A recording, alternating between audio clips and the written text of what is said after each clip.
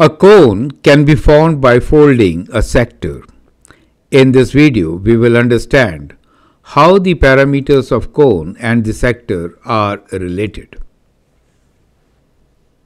I am Anil Kumar. Welcome to my YouTube channel and the website Global Math Institute.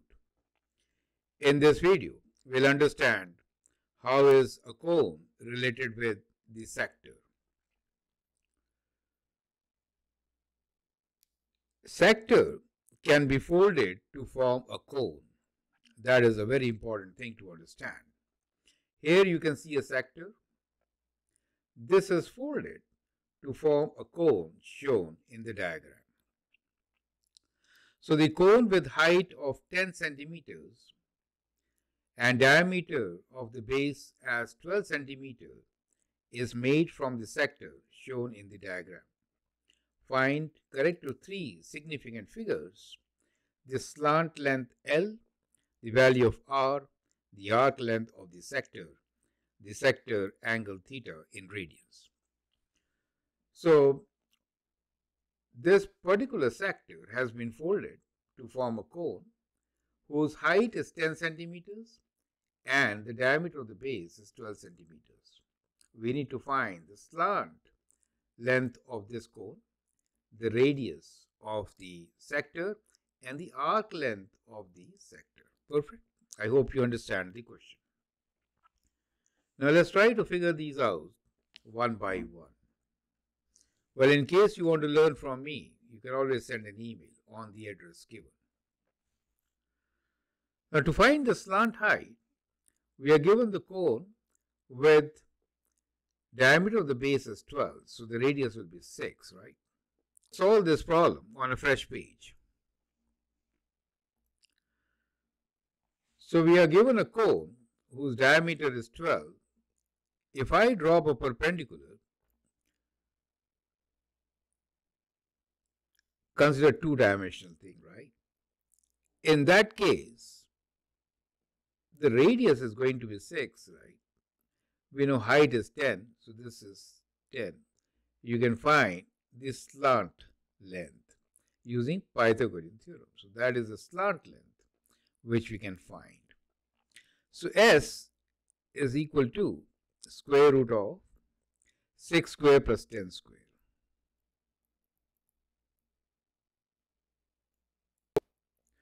Perfect. So let's figure this out. How much is this?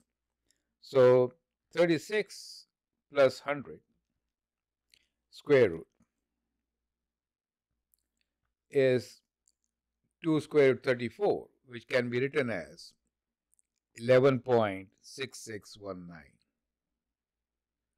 We'll take it 2. Now we have to write all our answers to three significant figures, so we'll approximate this to 11.7 centimeters. Is that clear to you? So we know this slant length. Now this slant length is related with the cone. Can you tell me how are they related? Well, slant length is same as the radius.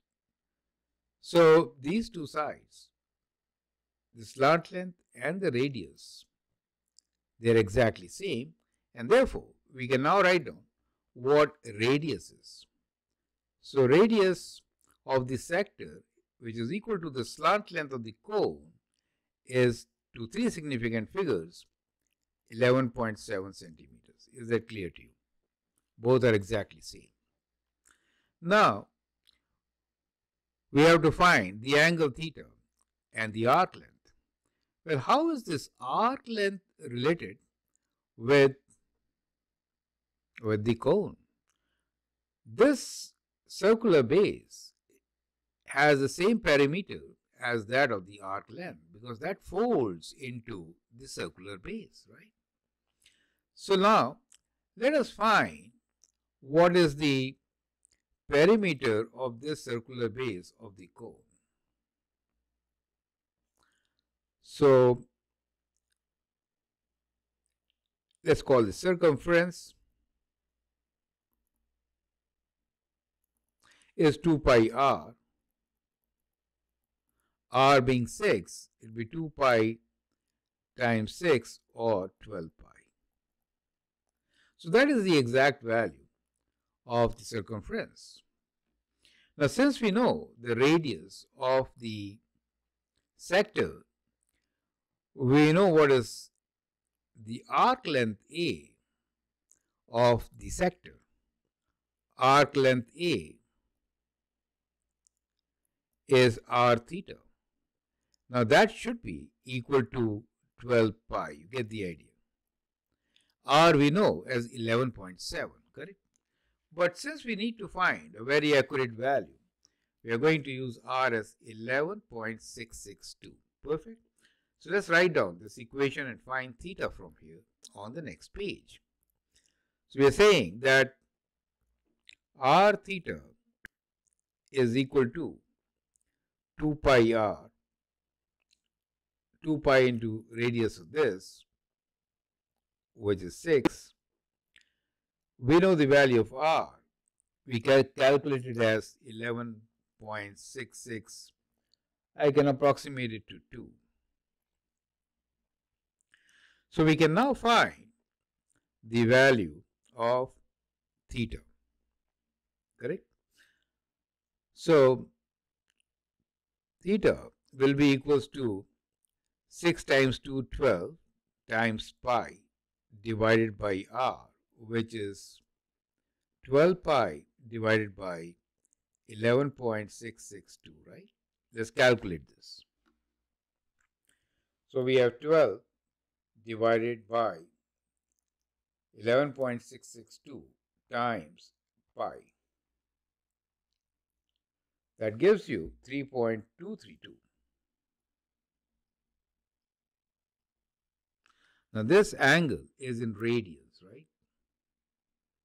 This angle is in radians. So we write the C on the top for radians, or you can just write radians there. Perfect. So we know that theta is 2.3 to 2.23 radians. So we got all the parameters. The slant, we just calculated same as r, right?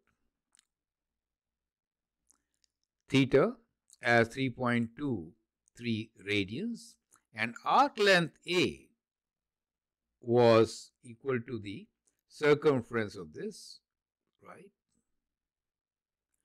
Which is 2 pi times 6, right? Let's calculate this value. I did not calculate the exact value. I mean, this is the exact value, 12 pi. Let's calculate. So 12 times pi, which in decimals is 37.69. So I'll round it to 37.7 centimeters. Perfect. So we have all our answers. Units for length are centimeters for each. Correct? So that is how we are going to answer this particular question. So it is important to understand that when we talk about a sector and a cone, then the relation is that this circumference of the base is same as the arc length, right? And second part is that the radius is same as the slant height. So once you get to this, then it is very easy to find the relations. You know the circumference C is 2 pi r. Arc length A is r theta, where theta is in radius. Slant height you can find easily using Pythagorean theorem, right? Height square plus radius square root. So these relations help us to relate the sector to cone or vice versa. Is that clear to you? So all questions based on cone and sector relations can be solved following this particular method. I hope it makes sense. Feel free to write your comments, share your views. If you like and subscribe to my videos, that'd be great. Thanks for your time and all the best.